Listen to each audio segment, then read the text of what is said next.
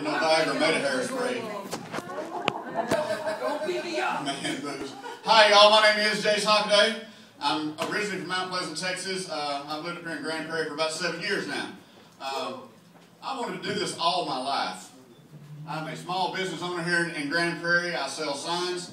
Mr. Cox, the only reason I'm doing this is so I can meet you, so I can sell the city a sign. Here, okay? I need to sell you guys a sign. Tell Rick and them if they're dumping money into a place like this, put it in a message center, man. I'll get much better results. Anyway, I don't know what I'm fixing to get up here and do. The gentleman before me got up here and told life stories. I can do that.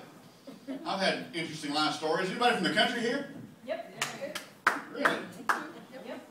Do y'all know what an electro-ejaculator is?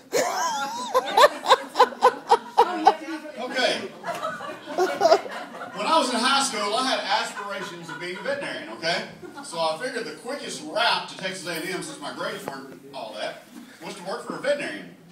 Well, it was such a wonderful job that I kind of hung around a couple of years after high school, and it was one fine Saturday morning. I'm an alcoholic, by the way, who stopped drinking 9 years ago, and my life has gotten exponentially better. Amen. Anyway, back then I still drank, and I came in Saturday morning kind of hungover and was not really aware of what we were going to do, and John D. said, well, you don't look too good this morning. And I said, I don't feel too good this morning.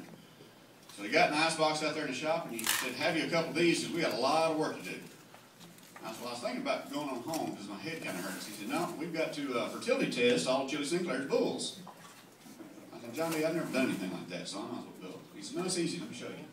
So he opened this box. He took out this black thing. It's about this long. It's about that big around. And you hook 2 wires up to it, okay? Hook it up to this machine, and it is a low voltage, high amperage machine. In other words, it's extremely painful, but doesn't really hurt the bull. Does that make sense? Didn't make sense to me either. Anyway, Jimmy brings all 20 of his bulls out there, and I'm kind of nervous. I'm kind of starting to sweat, and he says, now look, this thing costs, this little unit costs about $1,500. Whatever you do, don't let it hit the ground. I said, well, why would it hit the ground? He said, well, you've got to slide this up the bull's anus, have these 2 little notches on the side, and he said, you hold his tail down, and when I crank up the electricity now, it's going to be painful, and he's going to move around a little bit. You hold that thing in there. John D., don't you think you should do that, and I'll do the vote. And he said, no, Jace, that's why I'm a veterinarian. I said, okay. So we get bull number 1 in the squeeze chute, and you have to open the tailgate to do this. The tailgate's the thing that closes behind me, also they can't keep you. Anyway, we get the first one in there, and now I'm really starting to sweat. I'm wanting beer number 3 bad, you know what I'm saying? I have a job to do here, and it's important, and I need to do it. Get the first bull in there, and he gives me a KY jelly. I might as well go and say it. Squirts this KY jelly all over this unit, and he says, now I'm going to help you on this first one to make sure you got it. I said, okay. KY jelly all over the electro-ejaculator, raises the bull's tail up, slides in there relatively easy. Bull doesn't put up a big fight. Pulls the tail down. He says, now hold that there. I said, that's it? He said, yeah, but remember the bull's going to be kind of uncomfortable here in a minute. It's okay. So I'm holding it back. Of course, the gate's wide open, so I'm kind of standing back. You know what I'm saying? When he goes over there, well, he didn't tell me. He turns that first little dial up, the bull goes, I step out of the way. Electro-ejaculator falls on the ground. Embarrassed me, y'all. They kind of talked ugly to me and told me if that happened again, I could go home forever.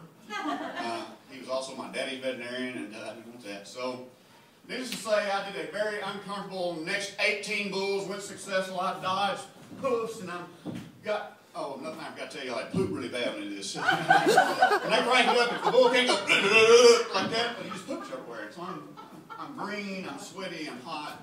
I'm tired. We get through, but I didn't drop the electro-ejaculator again. And I'm thankful. Sitting there, and I was like, God, I was worn out. So I'm sitting there, and we're cleaning all this stuff. Bullshit is everywhere. And I'm spraying down the place, and I think we're done. He said, no, wait, you got to clean the equipment up, too. So I'm trying to make small talk. Somebody said something about small talk a while ago, and I was like, you know, Johnny, how does this thing work? He said, well, what are you talking about? I said, well, how does inserting that in his rectum make his thing come out where you can catch semen with a cup so you can then count the number between the red circle? He said, well, it's real easy. He said, a bull is not like you and I. No kidding.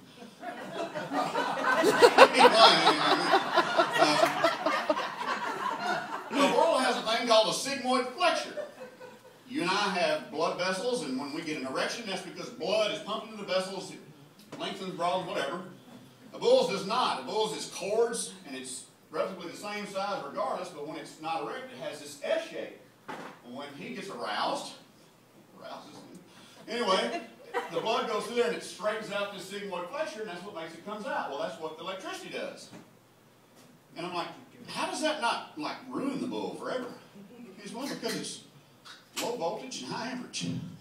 Okay, I'm not an electrician, explain it to me. I said, never mind, you know, I'm about to clean it. I was just making a small talk anyway, and I said, but you know, for this little unit to make a 2,000-pound bull go and poop everywhere and ejaculate, I said, that must hurt really, really bad.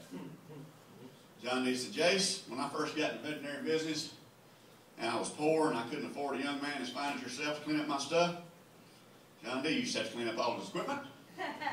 So I was cleaning that thing one day, and he said, I just got her cleaned up, and he said, I was just fixing to test her out, and the phone rang. He said, so I laid her down in the chair I was sitting in, went and answered the phone. He said, I got talking to a boy, and he said, I forgot I had that thing turned up on 10, on the scale of 1 to 10.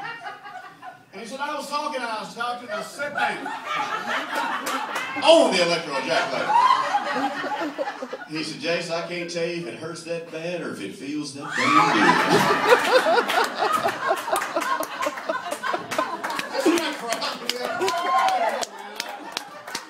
came ill prepared. I didn't know I was going to come back next Wednesday. Is that okay? I mean, look, it's all right. Hey, I personally never had an electroejaculator.